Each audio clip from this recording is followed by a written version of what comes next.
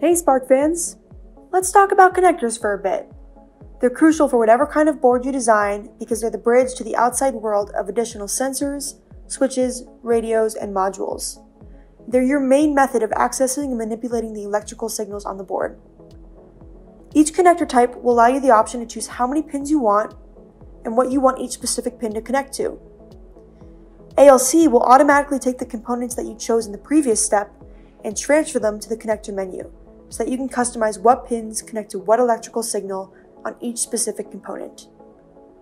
For example, you may want to break out the unused GPIO on a controller to an 8-pin empty PTH connector so that you can solder additional switches, sensors, or radios to your design.